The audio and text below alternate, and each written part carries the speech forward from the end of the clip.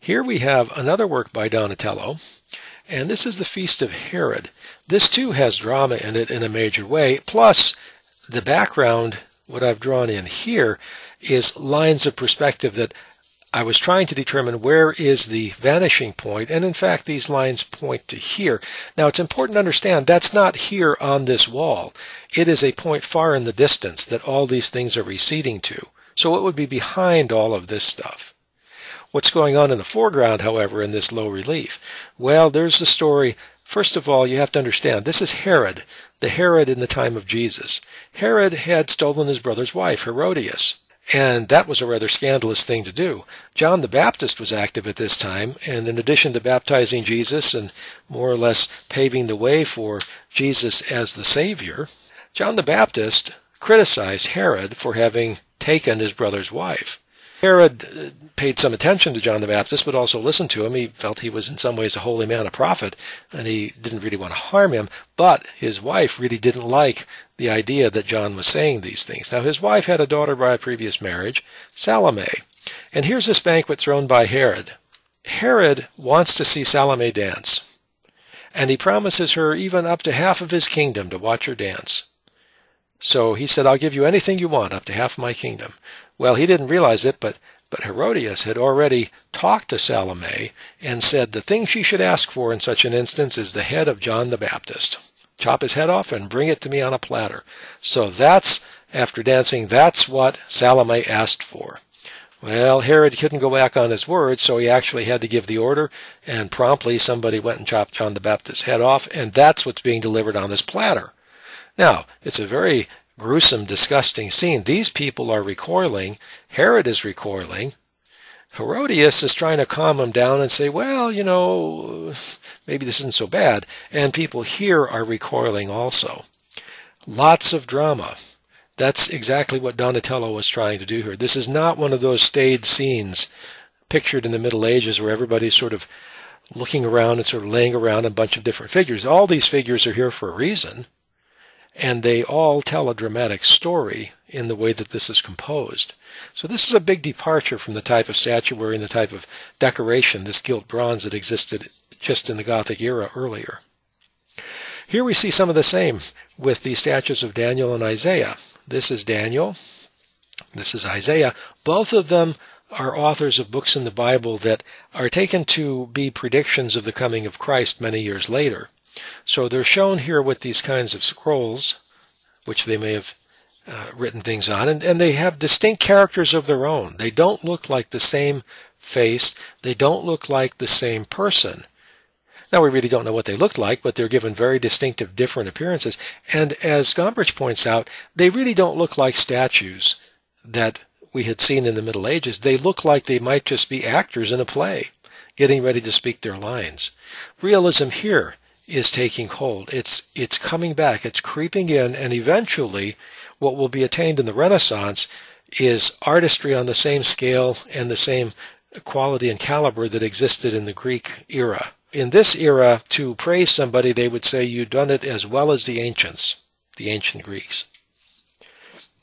Now we come to another artist who is famous, very famous for this development.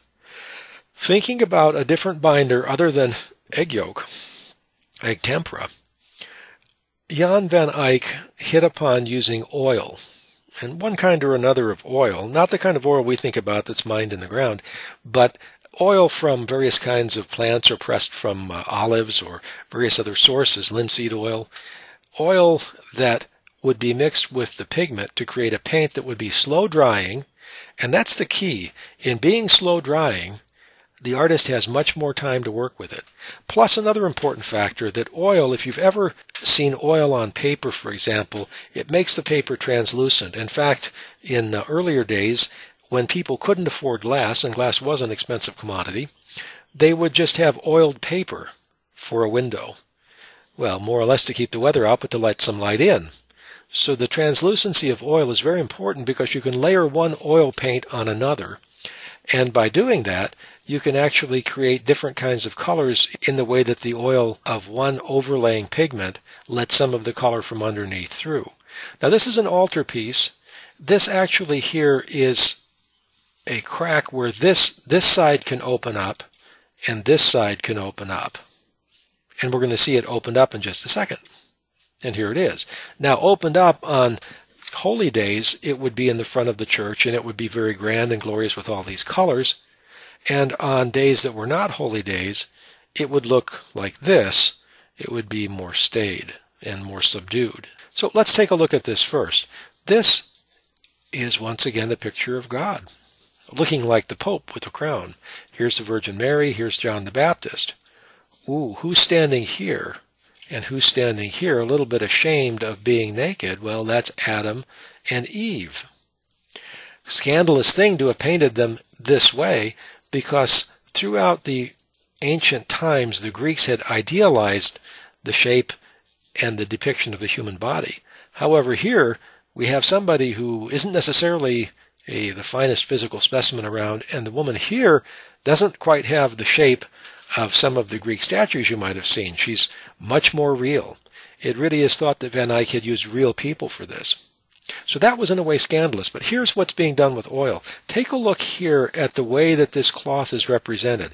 The light perspective, light here, dark here, makes it look very much 3D. Very fine work here that you could do with oil because you could work with it longer. The same goes with the clothing on God himself. And the same goes for the way skin tones can be represented in the clothing here. And the detail here with this cloth, very much detail in all of these faces too, the way that they're shown in light and shadow. So we're seeing here chiaroscuro, that's light perspective. We're seeing here another kind of perspective. Take a look here in the distance. Do you see that it's turning blue back here? That is, I don't want to obliterate it, but I will circle it for you. Turning blue in the distance. Atmospheric perspective is being used here to give this scene some depth. And you might also notice that it's slightly fuzzier here. That's focus perspective.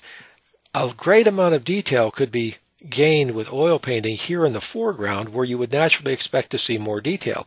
But it was important to fuzzy it up a bit and not make it so precise back here. That's one of the things that makes art look phony and flat. If it's very detailed in the background, you don't get that perception of depth because it's not the way your eye sees it in real life. Now the scene here, what's being represented is from the book of John, Jesus, the symbolic lamb, the sacrificial lamb, and the rest of these figures on this inside being depicted as human beings, as people. But when this artwork is closed, we see now the Virgin represented as a statue and John represented as a statue, and we see here this traditional scene of the Annunciation, and they look like statues as well. Perhaps it was considered to be more formal. The statuary here that's being depicted for these, you can compare that with the way Giotto did a fresco of a statue in an earlier chapter on page 200 in the Gombrich book. Compare that with this illustration, and you'll see there's a lot of similarity there. What Van Eyck was doing here was copying that same way of depicting a person as a statue, but in a painting. But it still looks like the statue would look in real life because of the way he's used the light perspective to capture light and shadow as it would really exist on a 3D image. The thing to remember here is detail like this is possible. And let me just explain a little bit how this was often done. Black would be used to paint these shaded areas. And then because oil paint is translucent, green would be put over it. And the green would show through the shading of the black underneath. So it wasn't as if the artist actually had to mix all these different shades of green. You could actually accomplish it by painting the shading in sort of like black and white, then going over it with the green. And the green, because it's translucent, unlike egg tempera, would show the shading underneath. Things like that became possible with oil painting. And once Van Eyck demonstrated what could be done, the entire art community went over to using oil-based paints as opposed to egg tempera. There are still some people who work in it, but the alternative is very appealing.